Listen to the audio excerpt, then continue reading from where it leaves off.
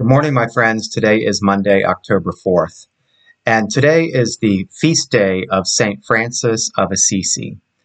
And there's so much that could be said about him and his legacy in the world.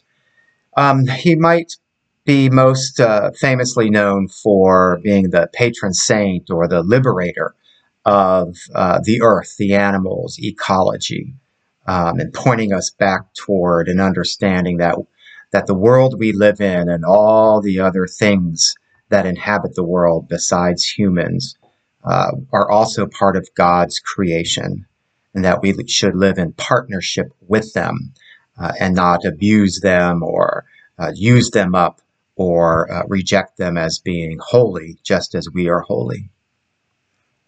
There are certain tenets to what is called Franciscan theology that point us towards a life in service to others. And three of those tenets are charity, benevolence, and compassion.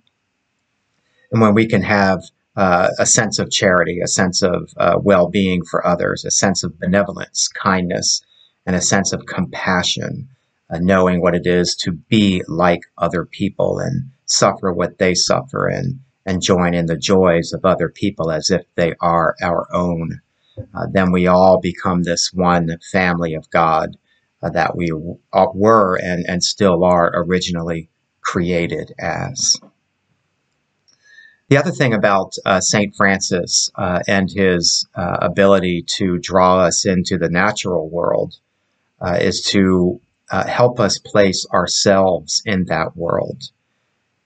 When he tried to get us to see and understand that God is present in all things, the birds, the animals, even the trees, even the rocks, he was also trying to get us to understand that God is within us. I think for many of us, myself included at times, it's somewhat easy or easier to see God or the presence of God in a beautiful sunrise or beautiful sunset. For those of us who live near the beach, just going down to the ocean's front and watching waves and listening to them, and the great vastness of it all seems to bring us closer to God, and we can see God at work in those things. One of the hardest places for a lot of people to see God, however, is within ourselves. One of the hardest places to notice God is when we look in the mirror. We are like God. Not that we are God or that we are to become God, but that God becomes us, part of us. It's the whole reason for the incarnation of Jesus, the eternal Christ coming down into the world and inhabiting what we inhabit. The third thing that St. Francis is famous for is the prayer of St. Francis, which I think many of us know at least part of, one or two sentences out of it, one or two phrases. But I'd like to leave us this morning with the entirety of the prayer of St. Francis. Lord, make me an instrument of thy peace. Where there is hatred, let me sow love. Where there is injury, pardon. Where there is doubt, faith. Where there is despair, hope. Where there is darkness, light. Where there is sadness, joy.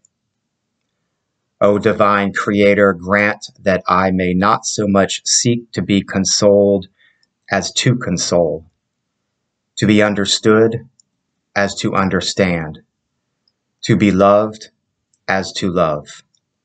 For it is in giving that we receive, and it is in pardoning that we are pardoned, and it is in dying that we are born to eternal life. Amen.